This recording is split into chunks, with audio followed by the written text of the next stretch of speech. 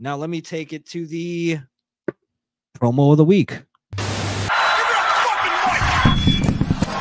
the promo of the week. Burger after burger after burger. It's jumpy, beep, beep. Burger after burger, choppy. We ran the gamut on promos on that one. This promo of the week, ladies and gentlemen, I'm going to give it to, well, this is for SmackDown. Remember, I split these up now. SmackDown promo of the week, Logan Paul versus LA Knight. Now, I'm not going to sit here and say, oh my God, this is the most amazing promo I've ever seen. I'm going to tell you why I'm giving it promo of the week, though. And really, it's for Logan Paul. And you got to give Logan Paul a lot of fucking credit on this one.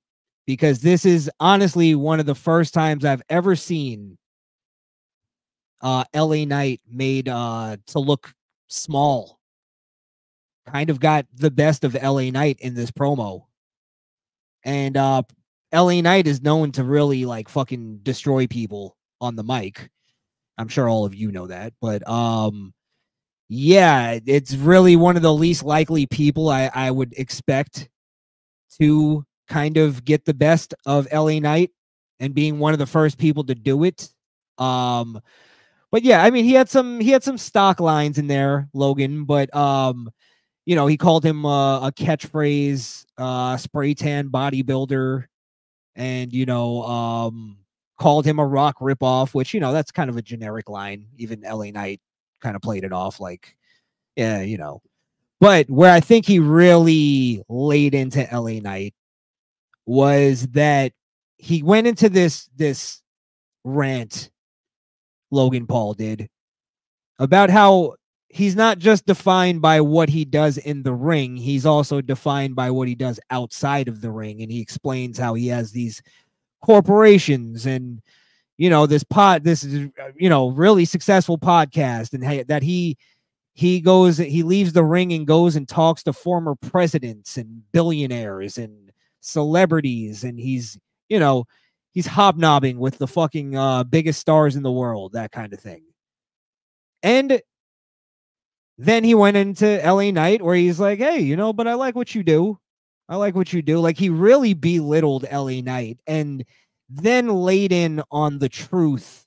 And it really was as a LA Knight fan, it was almost like hard for me to accept, especially coming from Logan Paul. But he goes, you've had no defining moments in 20 years in this business. And that was like, oh boy. And then it made me flash back to all of those, like, you know, things that, all those like little videos that were going viral of LA Knight doing like car commercials and doing all these things, and Geico commercials and fucking everything that you could think of. And like, it made me feel bad for LA Knight, because it also really put it in this place of like, Logan Paul, and this sounds crazy to say, but Logan Paul is what LA Knight is pretending to be. And that promo to me, like, it showed that, it exposed that.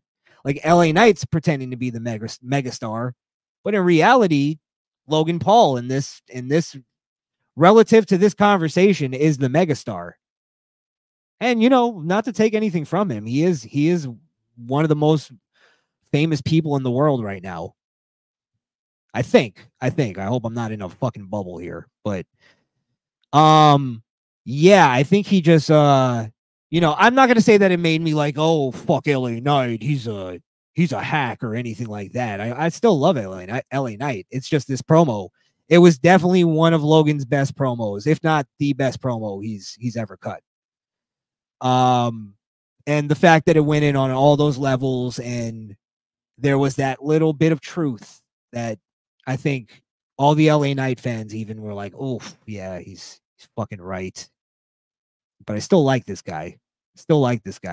He's entertaining. At the end of the day, LA Knight is entertaining, but it also shows you that WWE needs to either fucking pull the trigger or just, stop dick teasing us with LA Knight. Do something with him. Give him some kind of attributes that we can he can at least brag about.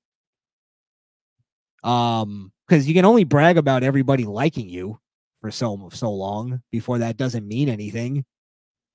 And then that's where people become heels, because it's like the logic inevitably goes to, well, me being liked that hasn't done me any good, so let me do this. Let me do these evil things and actually get successful. And LA Knight could work as a heel of the character, but he's too likable. People love him too much. I don't think they're ready to turn on LA Knight. So yeah, I just, I call a spade. Logan Paul fucking flamed LA Knight in that whole promo. There was points where I thought LA Knight was going to come back, but he never was able to get back. It's too much truth hit to him. You can't respond.